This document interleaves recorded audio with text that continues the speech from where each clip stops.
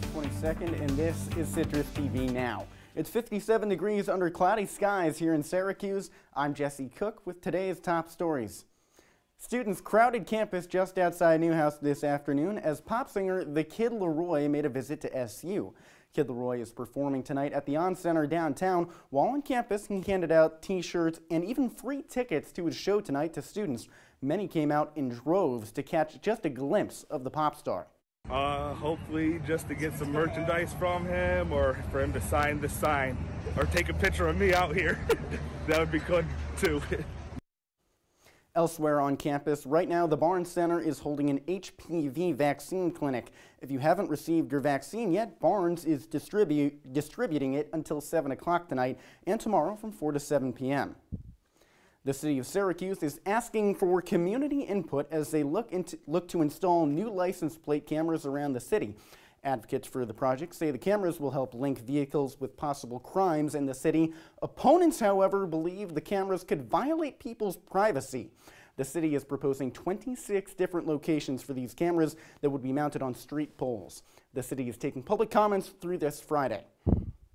The Federal Reserve has announced yet another interest rate hike. The Feds kicked up the interest rate by 1/4 percentage point this afternoon after a two-day meeting.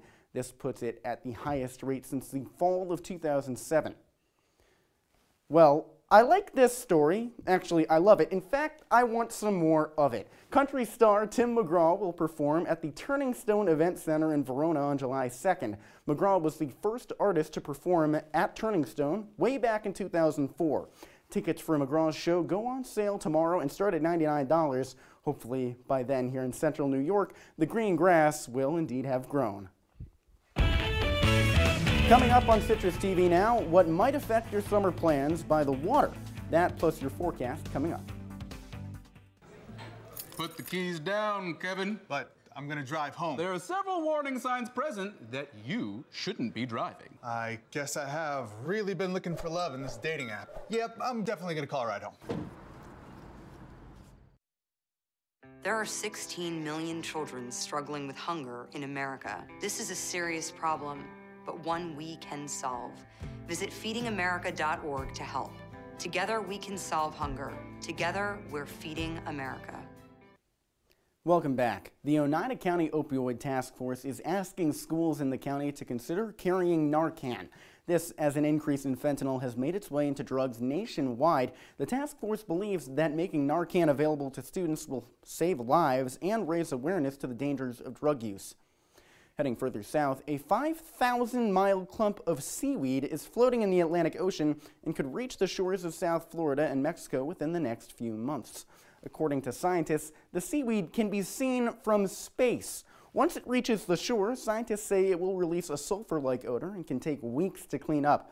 For reference, the contiguous United States is only 2,700 miles wide. The seaweed is almost double the width of the country.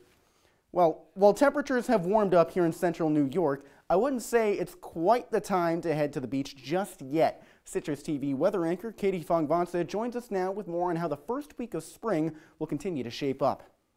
Well, Jesse, I would hit the beach a little bit earlier today as it was 63 degrees outside and mostly sunny, but right now it's 59 degrees and clouds started to roll in. It's starting to feel like 57 with those clouds and that wind pushing our way.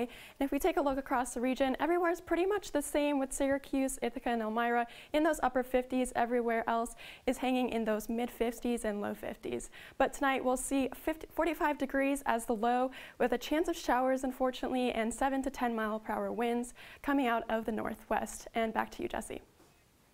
Thank you so much, Katie. Coming up on News Live at 6, Forever Orange Week carried on at Syracuse with an a cappella performance. Citrus TV reporter Lauren Holdmeyer was at the event and will join us with more when the full news starts in an hour. That's all the time we have for you today on Citrus TV Now. For more of the latest, follow Citrus TV News on Twitter or check out our website at citrustv.com.